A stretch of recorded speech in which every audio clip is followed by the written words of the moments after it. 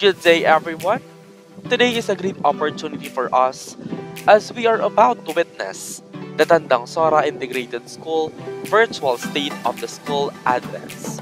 Sit back and take time to be well informed of the status of the school last school year 2021-2022 as well as the school events. To formally begin with this virtual presentation, let us put ourselves in the spirit of patriotism as we listen to our Philippine national anthem and the prayer that will remind us that we are in the holy presence of God. This will be then followed by the singing of the NCR hymn and Mabuhay ang Caloocan. Mga kababayan, ang pambansang awit ng Pilipinas. Kayang magiliw, ewas ng silanganan, alam ng puso, sa titik mo'y buhay. Lupang binirang, kuyak ka ng magiting, sa manluluping, di ka pasisigil, sa nagagang tutok sa simoy at sa langit mo bagaw, ay hinagang tulad, awit sa pagkayang minamahal, ang isang ng atawad mo'y tagumpay na nagkikinig, ang bituin at araw niya kailan pa may makikinig, lumanang araw ng warhabit pagsingka, buhay langit sa piling mo, ang inigaya na pagkay pangakit, at mamatay ng dahil sa'yo.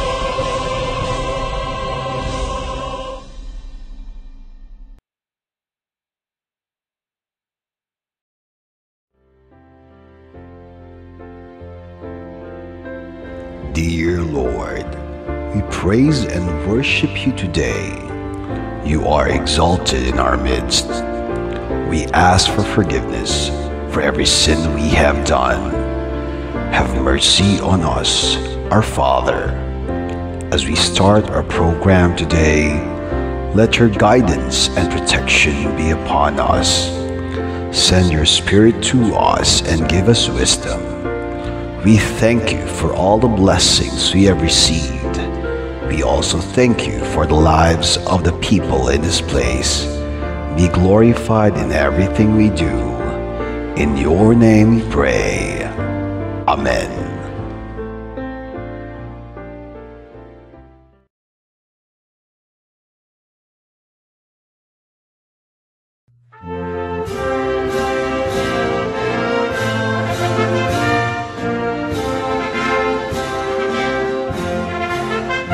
Bayang mahal nating lahat, tampok ng NCR.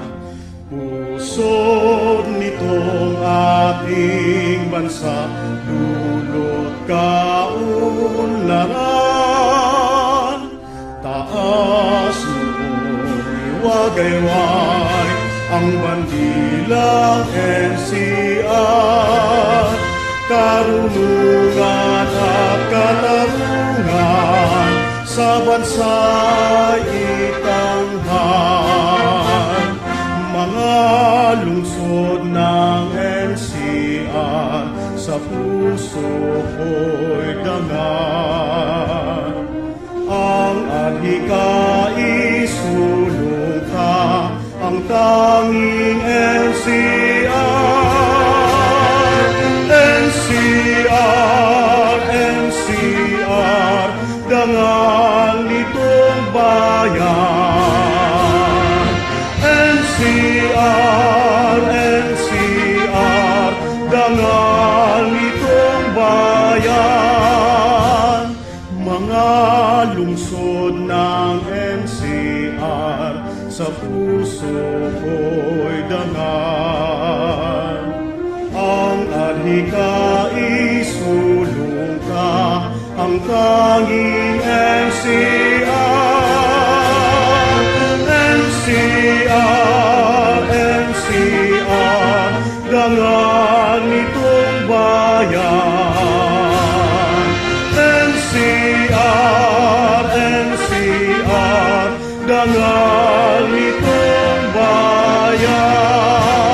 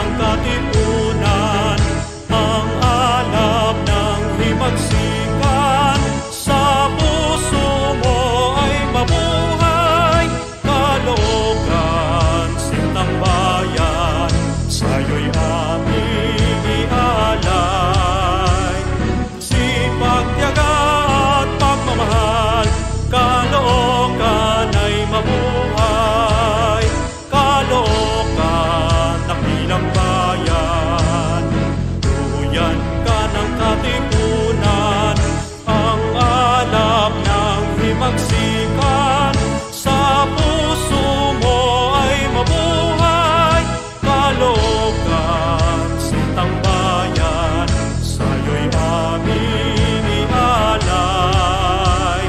Sipag, tiyaga at pagmamahal, Caloocan ay mabuhay, ay mabuhay, ay mabuhay.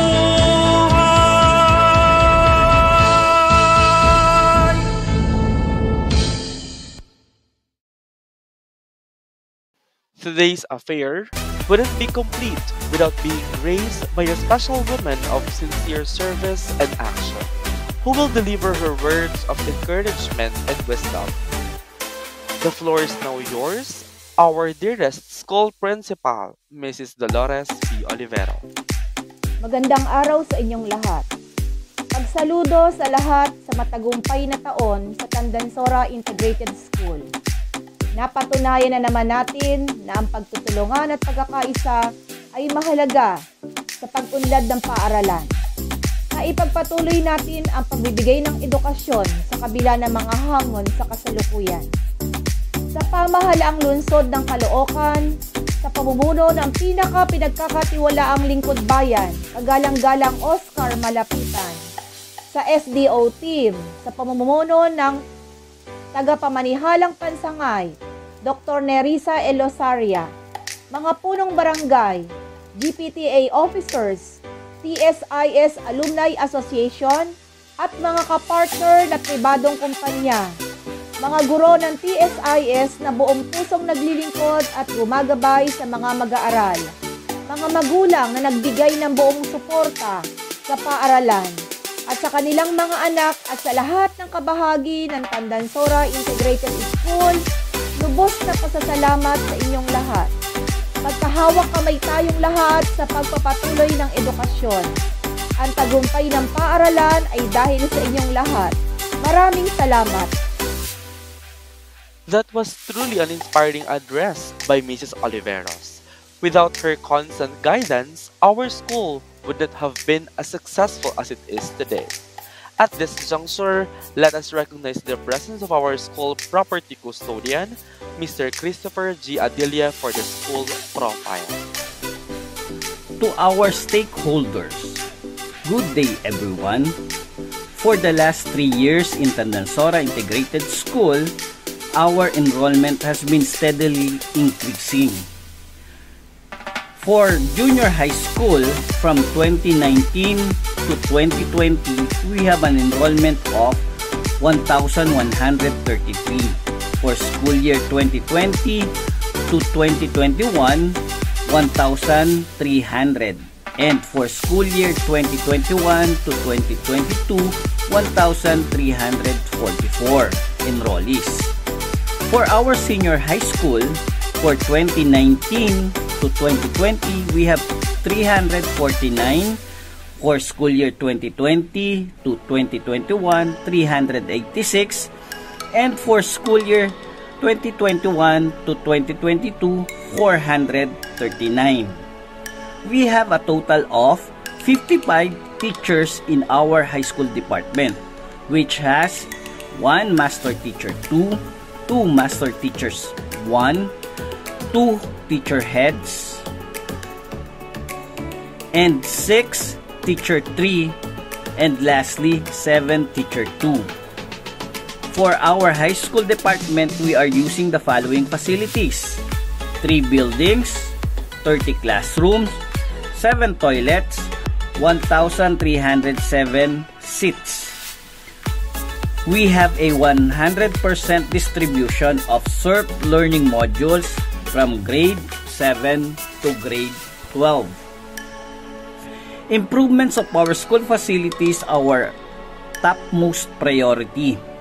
We have constructed and rehabilitated the following for the past 3 years: 5 wash areas, 5 toilets, rehabilitation of water pipes, construction of school stage, facilitation of construction of school fence, upgraded our power supply, constructions of 2 buildings, and rehabilitation of the following ancillary rooms: the SDRRM, SBM, Guidance and Records, LRMDS, Library, and ALS Room.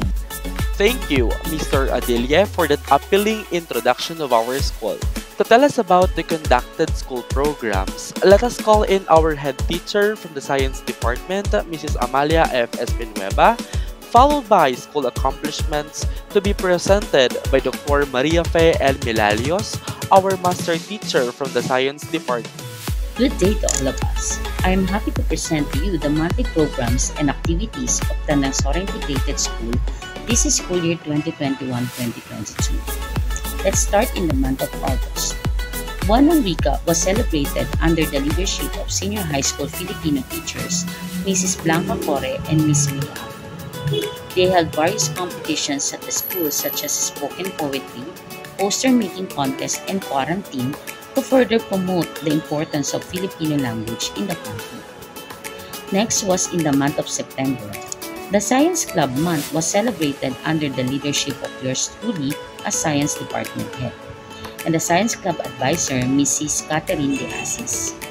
Together with the science teachers, we held various contests such as science trivia, DIY face mask, Instagram, and digital poster making to further develop the skills of the youth in science.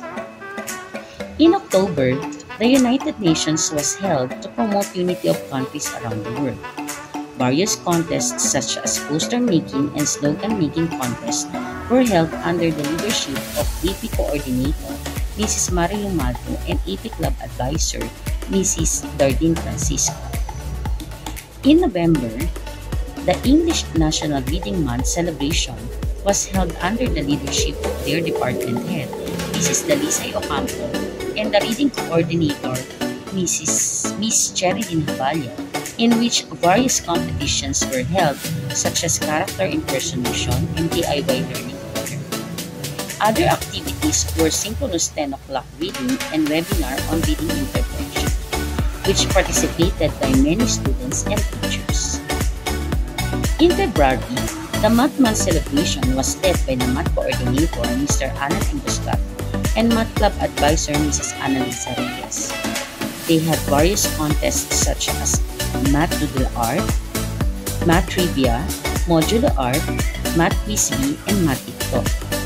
And the last was the Mape Month celebration in March, led by their coordinator, Mr. Raimundo Espela, and Club Advisor, Mrs. Weya Manalo. There were various competitions participated by the students such as slogan making, kundiman, and folk dances. The success of school activities is due to the leadership of our hardworking and supportive school head, Mrs. Dolores P. Oliveros, with the enthusiastic teachers of Tandang Sora Integrated School. We hope to see you all back to normal as we have more fun, exciting, and informative activities next school year. Thank you very much and God bless us all. Good day. I'm here to present the school's accomplishments through its various programs and activities. Pursuant to DepEd Memo number 48, Series 2021, the Oplan Balik Eskwela 2021 was successfully implemented in TSIS with the outpouring of support through various donations and volunteerism from the stakeholders. Under the flagship of Brigada Eskwela 2021, TSIS conducted different activities for the students and other stakeholders. First were the activities organized by the Wash in Schools program. The activities focus on hygiene practices, COVID-19 prevention, and proper waste management. During the culminating program of Brigada Eskwela 2021, the accomplishments of WINS were showcased, and one of the most memorable parts of the said program was the Family Hand Washing Dance Challenge participated in by TSIS students and their families. On September 28, the WINS Technical Working Group, through the guidance of school head Mrs. Dolores P. Oliveros, and support of Mr. Eduardo Cruz Jr., our Brigada Escuela Coordinator, the 2021 WINS webinar was held. The said webinar focused on the three important aspects of Wash in Schools program, and these are: first, adopting WINS at home, discussed by Ms. Christine Marie S. Gutierrez, Nurse 2 of SDO Caloocan. Second, oral hygiene management, shared by Dr. Maria Rosario Arliano, dentist. And third, proper waste management, discussed by Ms. Nicole Nombre, currently the YESO president. On October 15, 2021, the Global Hand Washing Day was celebrated in TSIS. Gulayan sa tahanan. Teachers, students, and their families continue to grow vegetables in their homes. They express their joy and the benefits of growing their own food through their Facebook posts and in sharing their wonderful experiences on having their own gulayan sa tahanan. Mr. Romeric Fernando, the school coordinator of Gulayan sa Tahanan and now Gulayan sa Paaralan, is advocating for sustainability of the program and for the continued support of all our stakeholders. The Brigada Pagbasa of Tandang Sora Integrated School conducted several activities for the school year 2021-2022, namely, first, setting up a reading corner at home and school. Second, successfully held the Brigada Pagbasa virtual kickoff. Third, successfully held the Brigada Pagbasa webinar with Ma'am Trixie Samson as the resource speaker. Fourth, conducted an outreach activity with the three barangays near the school, namely Barangay 122, Barangay 105, and Barangay 102. And last, successfully implemented the Project READ or the Reading Enhancement for Academic Development using the PhilErie for pre- and post-reading assessment. This time, from the Psychological First Aid, Mrs. Marilu Maltu, PFA Coordinator, together with the TWG, organized and conducted the PFA webinar for school year 2021-2022 entitled Journey to Mental Health Awareness Amidst the Pandemic.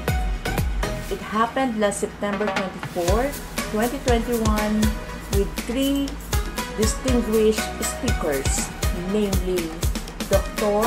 Bernadette Enriquez, LPT Sese, Vice President for Research and Publication and the concurrent Dean of Liberal Arts and Sciences at the UCC. Ms. Susana Ruth B.G. Penilla, Registered Guidance Counselor and a former student of TSIS. And of course, Mrs. Ida R. Zabala, Guidance Teacher from the Elementary Department. Last April 1, 2022, the YESO Club, through their officers and through the guidance of their advisor, Mr. Eduardo Cruz Jr., organized and conducted a webinar entitled Constructing a Simple Hydroponic System at Home. The speaker was our very own Mrs. Sarina Numananap from the English Department. The ongoing project of the YESO is the A Million Flowers Bloom, and they already started making a very nice garden in front of the senior high school building. The school's Disaster Risk Reduction and Management Council or SDRRMC. SDRRMC Coordinator Mr. Christopher G. Adilie leads the TSIS students, teaching and non-teaching personnels in participating in the national simultaneous earthquake drills. The first NSED took place last March 11, 2021. The second quarterly NSED last June 10, 2021. And the third quarterly ENSED last September 16, 2021. Next is the school disinfection training. This is a month-long training which lasted from September 27 to October 27. Next is the DPWH structural assessment or inspection. Next, installation of the fire extinguishers. And then posting of SDRRM posters or infographic. And then the tree cutting activity initiated or led by our LGU. So all these activities were conducted, of course, not to ensure the safety and the well-being of all the personnel of TSIS, but most especially of all our students. Finally, we are very proud to report about the successful implementation of the limited face-to-face classes in TSIS. After 2 years of implementing the distance learning modalities, TSIS reopened the campus and joyfully welcomed the 240 students from grade 7 to 10 last February 9, 2022. Prior to this, members of the school composite team, through the leadership of Mrs. Dolores P. Oliveros, conducted different activities and successfully complied with all the preparations stated in the school safety assessment tool, assuring that TSIS is safe, effective, and efficient in conducting the face-to-face learning modality. Thank you, Mrs. Vinueva and Dr. Milalios. Your presentations have made all of us proud of our school's achievement over the years. At this point, to proudly present the awards and recognition received by the school, we are giving the floor to the head teacher from the Department of English, none other than Mrs. Lutgarda Dalisay G. Ocampo. It's my pleasure to announce the school awards and recognition for the school year 2021-2022. Start with, we participated in the 2021 Vision Science Fair for Digital Site Poster Making Contest for Senior High School. We got the third place. 2021 Vision Science Fair for Do-It-Yourself Facial Contest for Senior High School, 5th place. 2021 Exhibition Online Press Conference for Secondary in Pagsulat ng Balita, 2nd place. For editorial writing, we got the 2nd place. Pagwawasto at pag-uulo ng balita, 3rd place. Pagsulat ng column, 6th place. Paglalarawang publik, 6th place. Pagsulat ng editorial, 9th place. Feature writing, 9th place. Pagkuha ng larawan, 10th place. For the 2021 Exhibition Online Press Conference in Secondary, top 5 performing school paper advisors in Filipino and in English, we got the 4th place. For the 2021 Exhibition Online Press Conference Secondary, top 10 performing principal, 7th place. 2021 Exhibition Online Press Conference Secondary, top 10 performing school, 7th place. For the District English Month Celebration 2021, for the interpretative reading contest for teachers, we got the 2nd place. For MAPE Festival of Talents Digital Poster Making Contest, 1st place.